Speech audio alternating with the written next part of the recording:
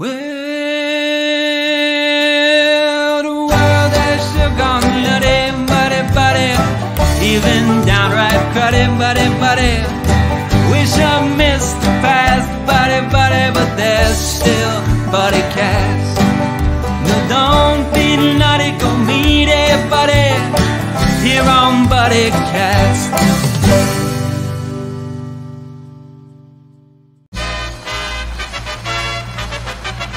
Ladies and gentlemen, please welcome the founder and host of Buddycast, Nick Sorensen.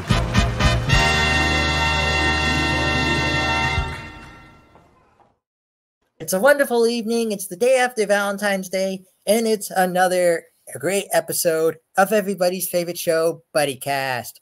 I'm your host, Nick Sorensen. Joining me today is a very special buddy. We met through comedy. We've seen each other around town a lot. My buddy, Heather Hart. How you doing today, Heather? I'm doing awesome. It was beautiful out today, and that song just put a smile on my face. That was fabulous. Yes, love it. Love it. Everyone loves that theme song, don't they, honey? Yeah, it's very cheery. Mm-hmm. Absolutely. So, Heather, you're a massage therapist. You foster dogs. You love Erie comedy because that's how we met, you know? So tell us a bit about your love for Erie comedy, like how you got into that a little bit. So however many years ago, I mean, the comedy scene's really only been around for about 4 or 5 years, really, here in Erie. Am I right? Mm-hmm. Mm-hmm. Yeah. And I think they were doing shows at the Avalon. Mm-hmm. And I was thinking about dabbling and maybe start trying to do some stand-up comedy myself. So I started going to, I don't know how I found those shows, but somehow I found that Anthony Morelli and everybody was doing those. So I started just going myself just to watch and to start to get to know you guys, you know. Mm-hmm. Somehow I wiggled my way in there. And but I found out that my stage fright was a little too much for me. So which was fine because I still like being part of the scene. I still love supporting it. And there's so many, my hair is doing crazy stuff here. There's so many other ways that, that I can still support the comedy scene and help promote it and go out and watch the shows. And I talk about you guys all the time to all my friends and clients and stuff. So it's, you guys, the comedy scene itself has really grown. So awesome. We love the support. I still need to I'm in kind of like a comedy funk right now. So I need to get myself back out there. I need to get back on that stage soon. Are you going to do the flagship comedy festival? I might. I'm talking to Anthony about it, or I need to talk to Anthony about it, but I'm still working. Like ever since I know for a lot of people, it was reverse because a lot of people, the pandemic helped them because they finally had that moment to sit down and, but I was working during the pandemic. So I was, I didn't get that chance to sit down, master the craft. So this is actually for the first time since 2019, I've gotten my weekends back and my evenings back. So yeah. Take some time to refresh yourself, and you can still go to the festival and enjoy yourself. Exactly. Support my buddies. Hopefully maybe that'll help spark some, inspiration for you too, Absolutely. So Heather, I got to ask, speaking of inspiration, what inspired you to go into massage therapy? 20 years ago, it wasn't anything very inspirational. It was, I guess it was more, I was just at a point where I didn't know what to do with myself. Honestly, I had worked many office jobs, and I'm very good at administrative type of work, organization, different things like that. But I knew it wasn't something that I wanted to do forever. So I had a few beers one night, and I was actually selling life insurance through Bankers Life and Casualty. And I woke up the next morning and I was like, oh, hell no, I am not doing that. So I didn't go in, and I started looking. I don't even know if we had online then, 2003. Yeah. And found massage therapy school. And I was like, well, it can't be any worse.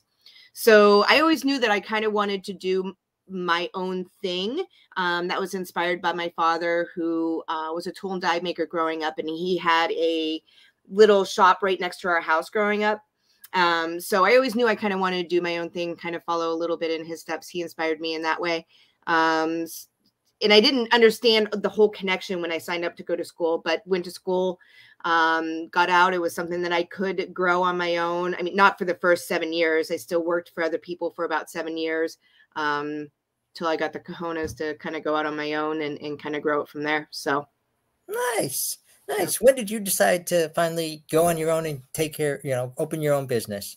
2010, I was working with a chiropractor, awesome guy, Dr. Stephen Krause, out on East Lake Road. Yep. Me and him both, he was growing his business as I was kind of with him. I was his right-hand woman, doing massage, running his front desk.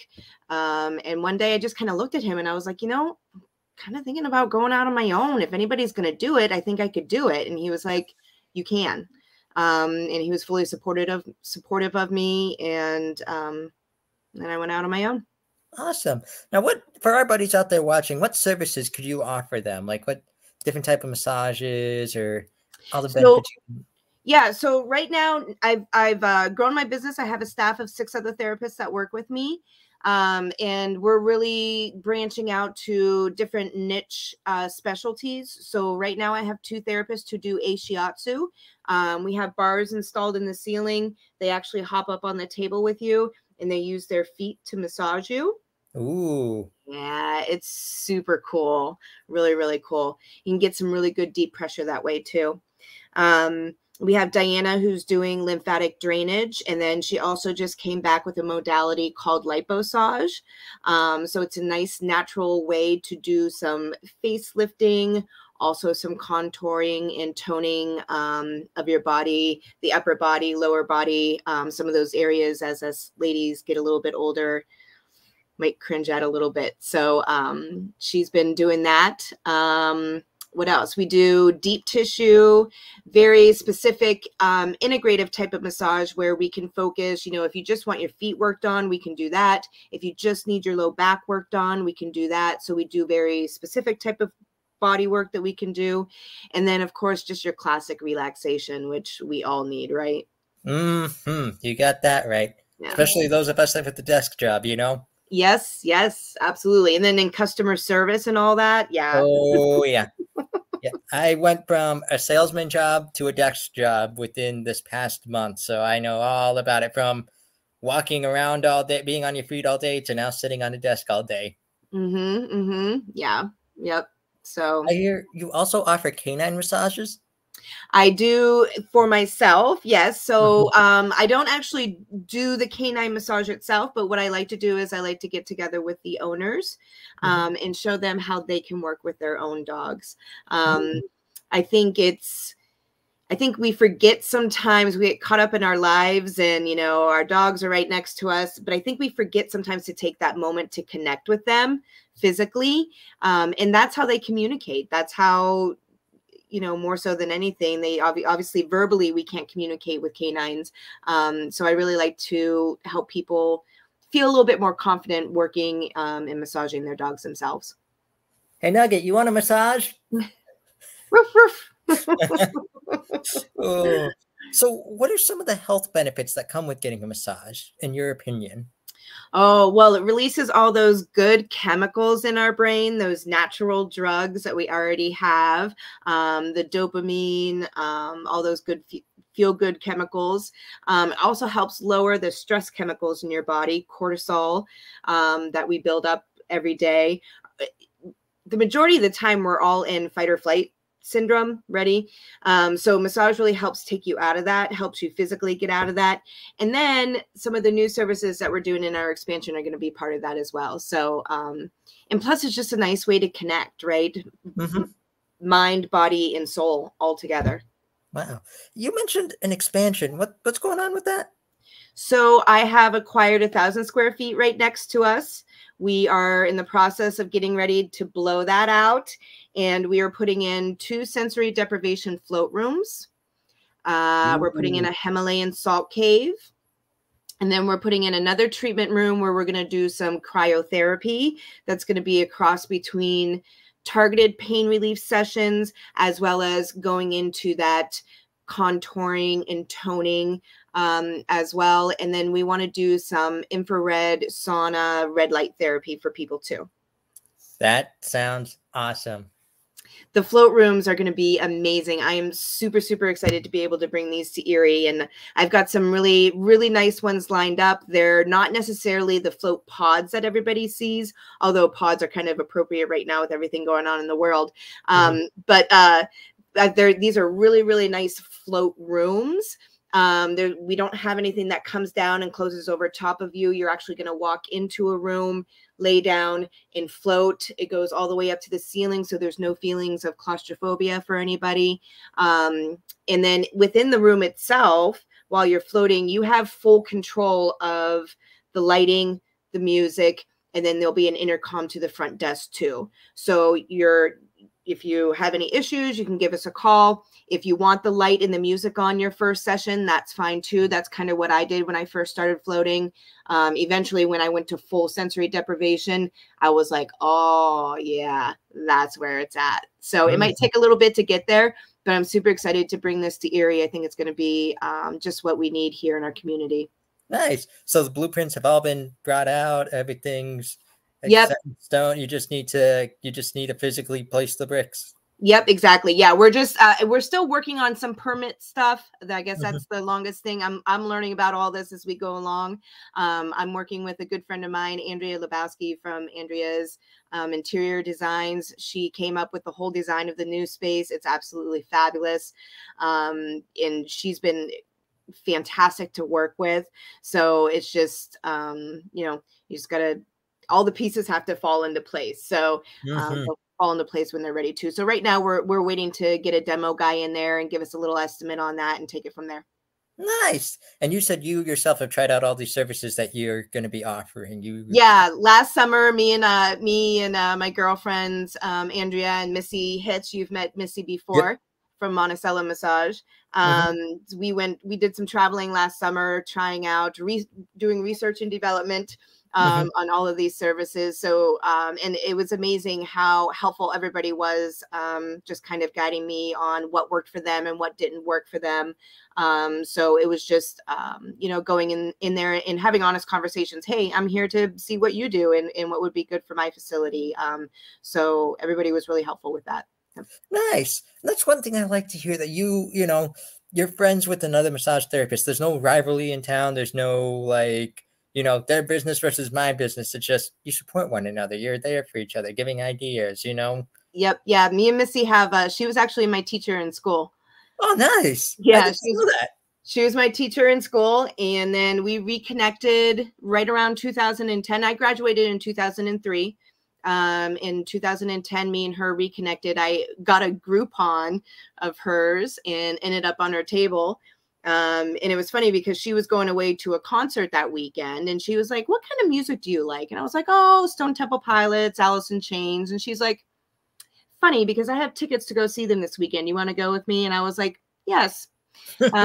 So we've been friends ever since, and we help each other grow our businesses. And, it's not all flowers and sunshine. Sometimes we're like, oh man, you thought of that first. So we kind of have a low grade rivalry going on, but it's all in kind of good fun. And we always cheer each other on and wish the best for each other. So it works out great. Awesome. I'm glad to hear that. I like it when businesses do that rather than they have their business, I have my business. Let's not talk any further or something like that, Yeah. Working together really just helps raise the bar of massage therapy here in Erie. You know what I mean? Like it's just so much better if you work together as opposed to working against. Yeah, exactly. Now, you know me, I have a form of dwarfism. Do you work with clients who have different abilities, maybe have something that you need to note when you're doing a massage, like something with their back structure, something with how, like different abilities, I like to say. Yeah. I've worked with a wide range. I mean, I've been doing this for 20 years, so I've had a lot of different people on my table. Sometimes I'm told ahead of time and I'm able to research and figure some things out. And other times they show up and I go, okay, this is what we're doing today, So, and you just figure it out as you go along. So massage itself and bodywork itself, we're all essentially the same. It just might be in different structures, right? So but in the end, we're all the same. So, and a lot of times it's not always about the body work. Sometimes it's just about the connection with the people, and helping them along their healing journey as well. So yeah. Yep. Love that. So where can our buddies learn more about your business, by the way? They can check out our website at compassionateheart.com, heart being HART, because that is my last name. And then I also have Facebook and Instagram, Facebook at Compassionate Heart and Instagram at heart_massage. And you said that was compassionateheart.com? Yes. Awesome. Didn't want to send our buddies anywhere to, like any fun websites or anything like that, Right. Yep. Yep. So on top of being a massage therapist, you also like to foster dogs. I do. I love fostering dogs. This was another thing that happened several years ago, and I had been thinking about wanting to foster dogs. And it was late at night one night, and it was one of those, sometimes when you want to do something, but you're afraid of all the what ifs, you know what I mean? Mm-hmm. Sometimes it's just about ripping that Band-Aid off. And I just tossed an email out to, at that time I started with Because You Care. And I was like, I don't know what this is going to look like. I don't know how this is. I don't even know if I'll end up doing this.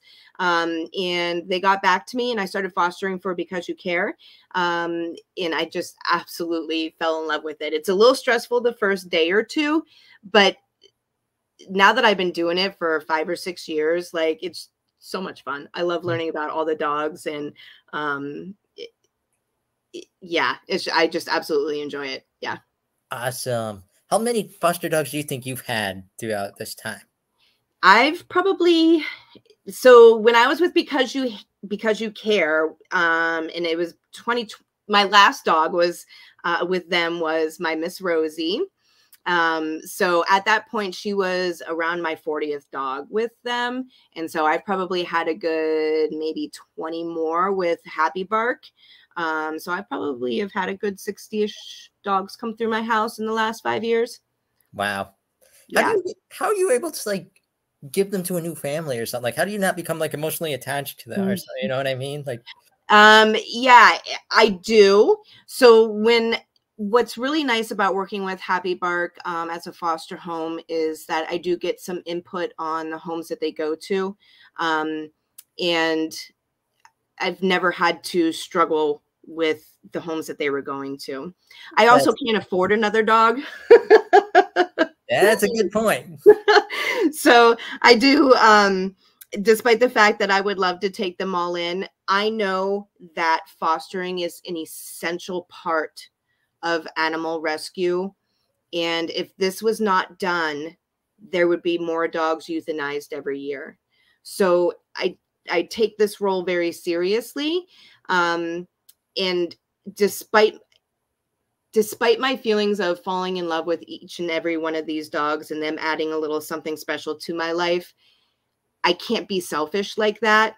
You know what I mean? Mm-hmm. Because if I got another dog, I wouldn't be able to foster. You know what I mean? That would be too much. You know what I mean? My Miss Rosie, she has been a godsend.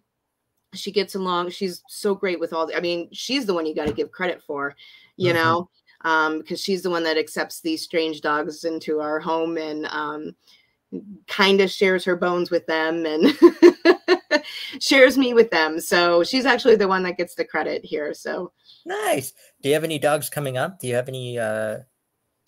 Not at the moment. We're getting a new software system in the office, and I'm going to have to be there a lot more at the moment. So I just told my our guy at Happy Bark to give me another week or two before I bring another dog in. I just had one that got adopted last Thursday into a home. His name was Doonesbury, a big goofy black and white dog. He was fabulous.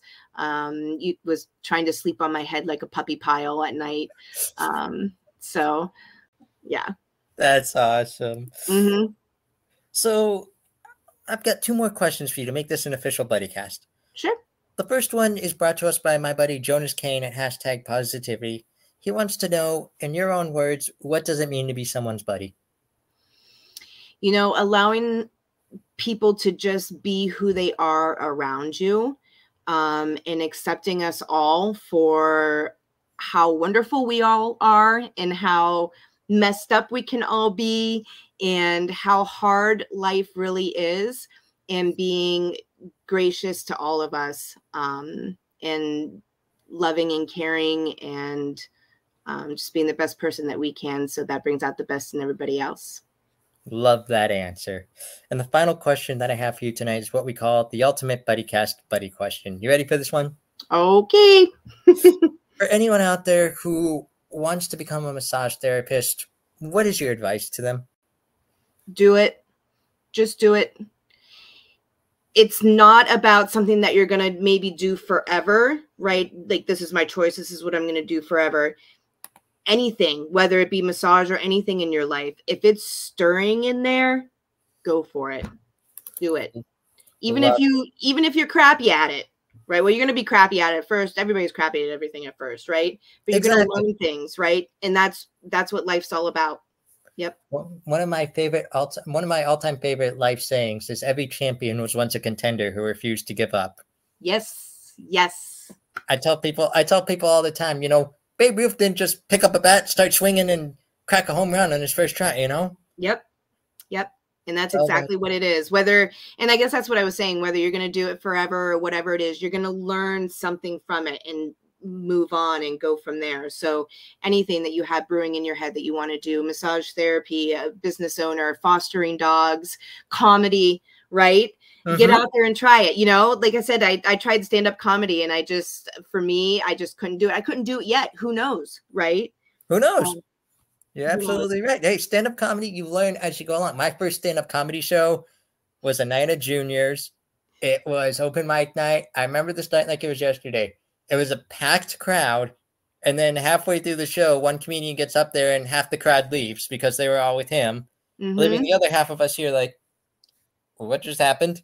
And then they refused. They didn't tell me until the end that, okay, it came down to the last 3 people. Meanwhile, my family's all sitting there going, any day now, any minute now. They go, okay, you're up next, then you, and then you, I guess headliner tonight, meaning you're DFL. Wow. And then everyone's ready to go home. We've sat through how many comedians now? Some rocked it, some, keep at it, you'll get there, Yep. Things like that. But then you're right. If you keep trying, I took that experience and I said, you know what, I'm going to keep at it because I can do this. The next time I tried it, I got my first full room laugh. I found my key joke, and it was the biggest laugh of the night. I was stunned by it. It sounded like probably addicting though, wasn't it? Like 100%. As soon as you got it, yeah. 100%. It sounded like you were at an actual comedy club. That's how big of a laugh it was.